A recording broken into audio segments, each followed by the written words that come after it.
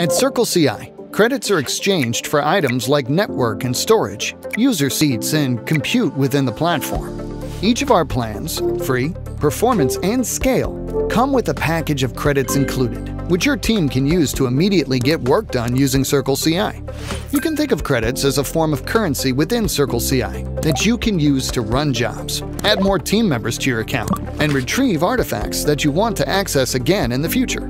All credits that are available and used by your account will be displayed through your plan usage page in the CircleCI app. There, you can see how credits are applied across various projects, resource classes, active users, and for network transfer and storage.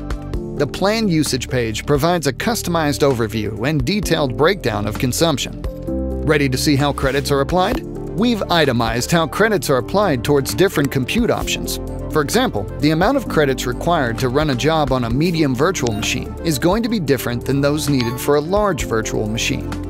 Visit our FAQ for answers to questions like what happens if I run out of credits, who has access to view credits, how long do they last, along with additional detail.